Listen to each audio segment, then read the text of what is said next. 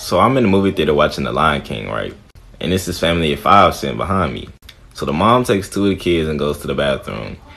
And I'm like, maybe it won't be that bad. When the mom takes the kids to the bathroom, the little girl behind me starts kicking my chair. So I turn around and I'm like, can you please? And she stopped me in the middle of my sentence. She was like, oh, your breath stank. So at this point, I'm embarrassed. So I turn back around, put in the piece of gum, keep watching. The little girl starts kicking my chair again. So I turn around, I'm like, little girl, can you please? She said, why are you even talking to me? Why are you even in this movie? Aren't you like 35? I'm a little kid.